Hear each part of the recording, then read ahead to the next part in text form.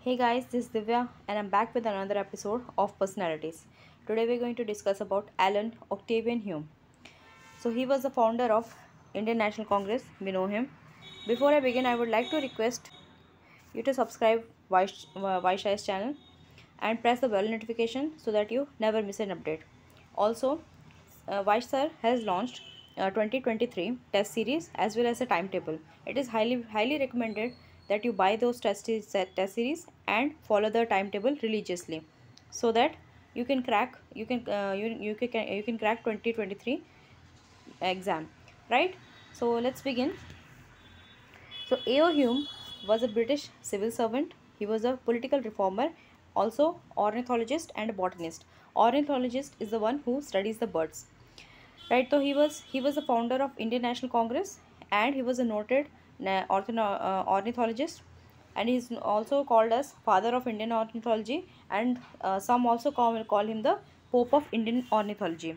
So he was an administrator of Etawah district in Uttar Pradesh, and he saw the Indian rebellion of 1857 as a result of misgovernance, and he made the efforts to improve the situation in that district. I'm sorry for this. Yeah, for this. So I don't know how it came here. So Etawah, because of his efforts, the Etawah was the first district which returned to normalcy over the next few years, and because of his Hume's reforms, it led to the district considered as the model of development. So he worked there. Now, A.O. Hume was bold and he was outspoken in questioning the British policies in India. He rose in 1871 to the position of secretary to the Department of Revenue, Agriculture and Commerce under Lord Mayo. His criticism of Lord Lytton led to his removal from the secretariat in 1879. Now we'll know about his childhood. So A.O. Hume was born at Saint Mary Cray, which is in Kent. Kent is in England, of course. So he was the youngest son of Joseph Hume, and Joseph Hume was the radical Scottish member of Parliament, and he was married to Maria Burnley. So he was educated at University College Hospital, where he studied medicine and surgery, and was then nominated to the civil to the Indian Civil Services, which led him to study at East India Company College, Haileybury.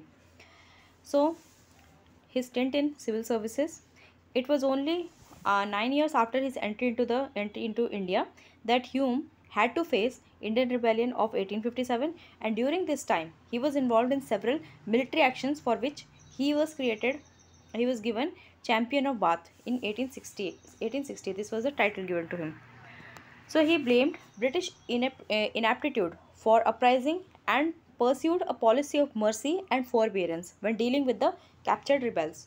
The district of Etawah was restored to peace and order in a year, something that was not possible in most part of the India.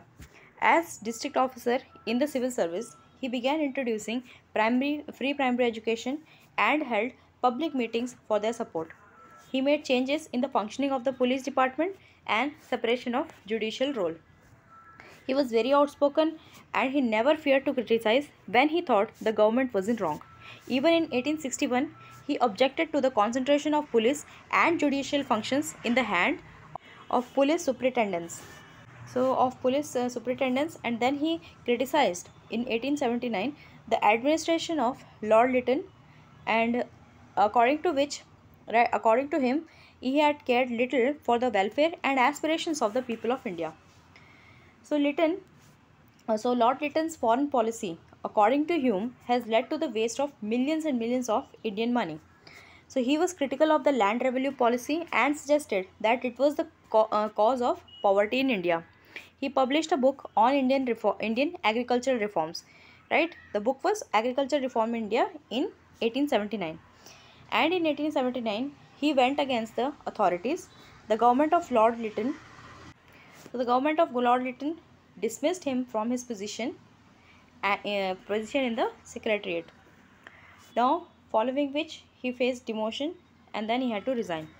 So in spite of humiliation of demotion, he did not resign immediately from that service, because it has been suggested that this was because he needed his salary to support the publication of the game birds of India that he was working on, right? So he retired from civil services only in 1882.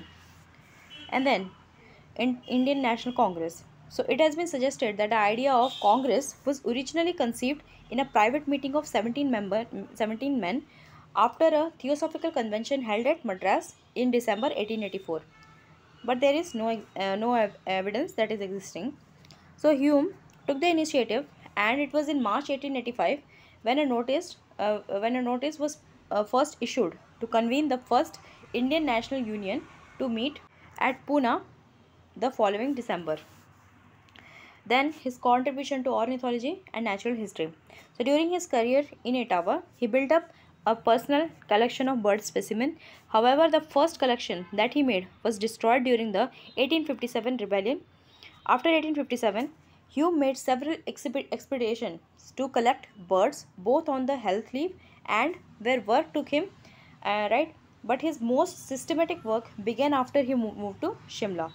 He was collector and magistrate of Ottawa from 1856 to 1867, during which time he studied the birds of that area. Now his collection, as you can see, so he used his vast bird collection to use as editor of his journal Stray Feathers. He also intended to produce a comprehensive publication on the birds of India. Now, as you can see, this is Rothney Castle Conservatory and Facade. So the Hume collection contained 258 type specimens. In addition, there were nearly 400 mammal species specimens, including new species such as Hedromyces humei. So he died at the age of 83 on 31st July 1912. His ashes were buried in Brookwood Cemetery. With this, we have come an end to this episode. Hope you enjoyed it. I'll wind up this episode now. And if you enjoyed it, if you liked it, please subscribe. Please share these videos as much as you can. We'll meet in the next one.